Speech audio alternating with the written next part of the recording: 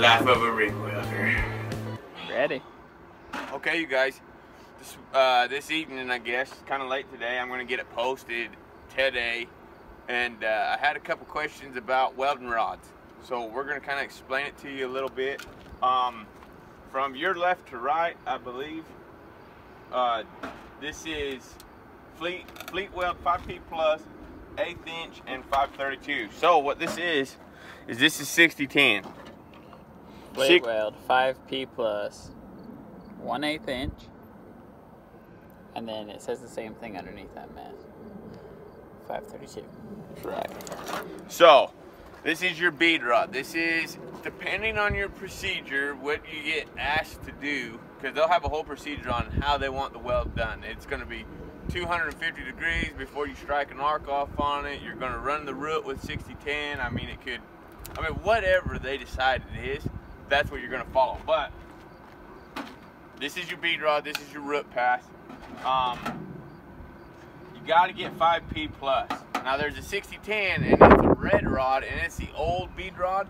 You don't want that stuff. They upgraded. So when you get this, it's measured by the metal. It's not measured by the flux. So this is an 1/8 inch rod. This is a 532. Can you see that good? Yes. Okay. You can tell that that one is smaller. Yes. Okay. So it's measured by the rod. So that's your 1/8 inch 532. Hand me one of those.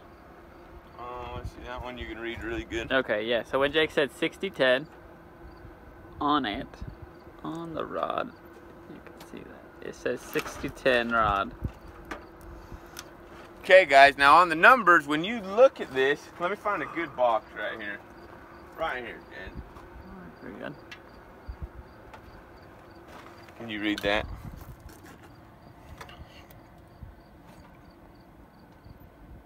Okay, on the numbers, you're gonna see right here E7010. This is hippie pipeliner, but I'm gonna explain what the numbers mean. The E stands for electrode.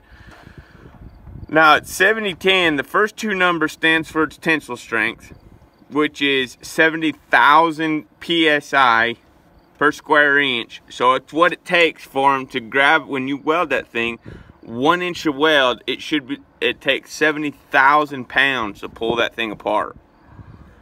The 1 stands for the position, and I'm going to post a picture if you guys really want to get intricate in it and figure out what it all is. The 1 stands for the position. This stands for all positions, and the 0 stands for the what it's made out of. Low sodium, low hydrogen, all sorts of different rods. That's what that stands for. I'll post a picture. You guys can go through it. P is for pipeliner. So, okay.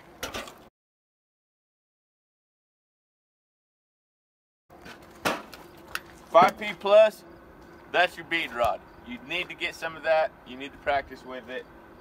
That's a good rod. So, now we get into our hot pass fill capping rods. It's what we use right when we get done running the root. We grind it. Now we're moving into the hot pass fill and cap. What, Jed? Keep going. Oh, I thought you were. Okay. This is 70 plus. This is an 80-10 rod, so 80,000 pound tensile strength. This is 532. They build it. Man, I've never welded with anything smaller than 1/8 inch in it, and I think they build it. I think they only build it in a 3/16 is the big side of it, and I've welded a lot of 3/16 with it. Great rod. This is. Yeah, when we welded for Anadarko, this was 100% for the pipeline. We welded just a little on the fab end with it, mostly hippie. I don't know why they choose hippie on the fab end of it. Okay, so this is hippie. 70-10, 70,000 pound tensile strength. They build it in an 1/8, and they build it in a 332. This is 532.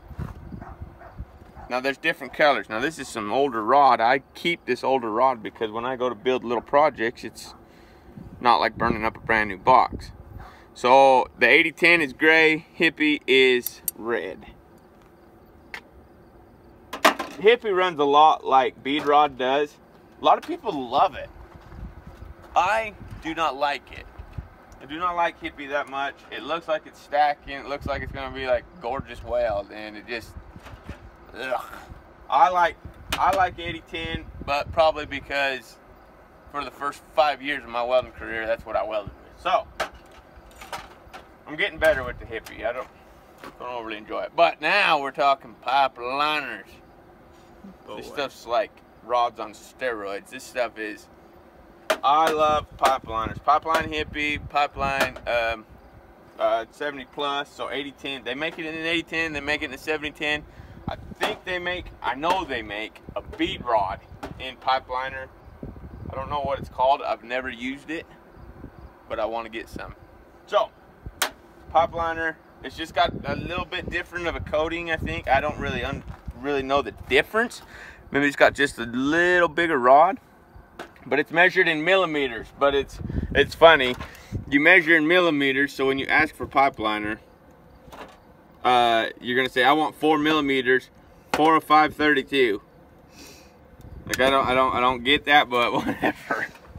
It's got the American breakdown. Yep. Okay, so how to order this stuff?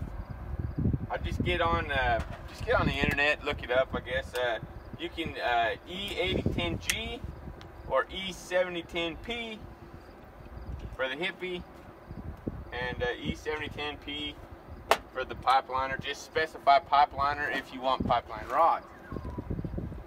Okay, now we're looking into the LH, low hydrogen, meaning low water content. When you run LH, 90% of the time they're gonna make you put this in a rod oven, because it will actually, when you crack these open, these will start to draw in moisture from the outside, and it'll ruin your rod. So when you guys get a box of LH, and they build it in 8s or 1/8, 5/32s, 3/16, they build them in all the rods, 16th inch.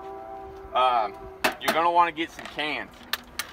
Does it protect your rods 110%? No. I mean, but it's gonna make them last way longer than if you keep them in here. Well, then exposed later. Yeah, exposed. So get you a couple of these. Make sure your rods are taken care of. 7018, we use this mostly for like OLED, structural. I have welded quite a bit of pipe with it.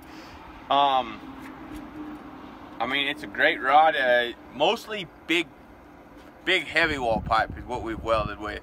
So like 16-inch 840 wall, meaning it's like 840 wall, what is that? 1000 wall is 1 inch, so there you go. It's pretty close. I just do what they tell me to do.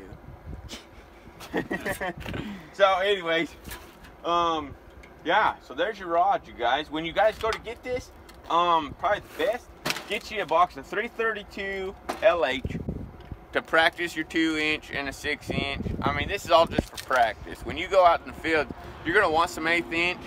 Gonna make your life really easy. But get you a box of 332 to practice with running pipe, so that you can get really good at it. Get you a box of 5s, and I mean, if you're just practicing with it, get you a box of 5s, get you a box of 3/16. Run the 5s before you play with the 3/16, because if you hook into a 3/16 and you go to try to run a piece of pipe, you are going to be very frustrated and mad by the end of it, and you're going to want to quit. So just kind of stick with 5s for right now, 5/32s or 4 millimeters in the pipeliners, and then just get you a box of 1/8 inch bead rod, 5P plus, and yeah, you guys should be good. You should only need 3 boxes of rod right now. If you were just figuring it out, 1/8 inch 5P plus, 5/32 filler rod, and then 332 LH. So anyways, you guys, I hope that makes sense. I hope we kind of clarified it a little bit, told you what needed to happen where, and anyways, everybody be blessed. Like, subscribe, comment, share this with your friends, and we'll talk to y'all later. See ya.